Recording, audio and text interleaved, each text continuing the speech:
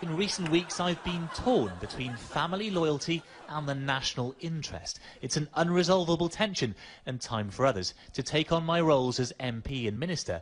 Hashtag over and out. Holy shit!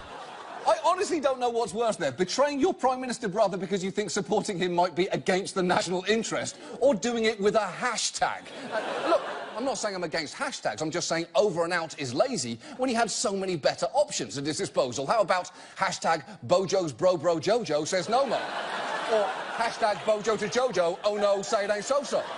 Or hashtag citing FOMO, Jojo goes no mo Bojo. Or just hashtag hotter brother wisely abandoned sloppy idiot.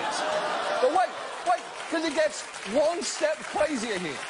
Because while Parliament has now passed that bill forcing Boris to ask the EU for a Brexit delay if a deal can't be reached, he's indicated he may ignore that, which could trigger a legal and constitutional crisis. And with the Brexit deadline at the end of next month, Boris now suddenly wants an election.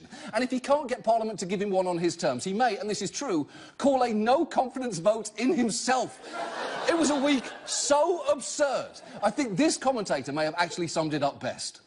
Nobody alive has lived through this kind of collapse of the way that governments operate. I still think we're going to see a general election, but, you know, I can't be 100% certain of that, as I can hardly be certain about anything in politics. To reiterate, chaos. Look, English me is right. I mean, he missed the memo about losing the banks, but he's right. To recap here, we are no closer to a safe Brexit resolution than we were 3 years ago. There's discord in Boris's party. The wrong Johnson resigned. Boris is about to suspend Parliament, and no one knows what the fuck is going to happen next. All of which is really just a long way of saying, not a good start, Boris. Not a good start. And now, this.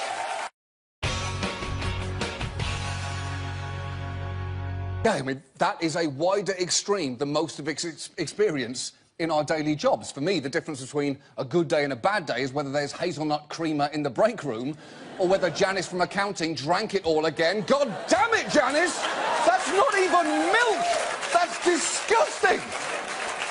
And that level of stress, combined with funding shortages, has caused dispatch centres to be understaffed. In fact, right now, go to Google, put in understaffed 911 dispatch and your town, and see what comes up. Because in many places, it will be headlines like these. It seems 911 staffing problems are one of those things a ridiculous number of cities have, like a Chinatown or a statue of someone racist.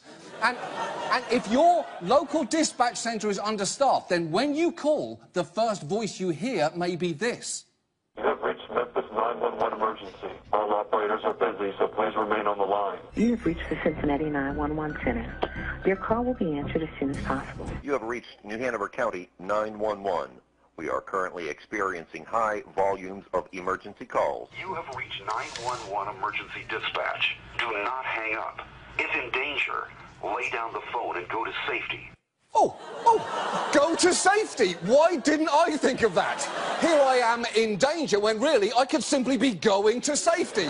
I shouldn't have wasted your time by calling in the first place. And some of that call volume is on us. The ubiquity of cell phones means if 50 people see a fire, 911 might get 50 calls. And that's on top of an even bigger strain on the system. Approximately 84 million 911 calls a year nationwide are butt dials. One person even butt dialed 911 136 times. When you're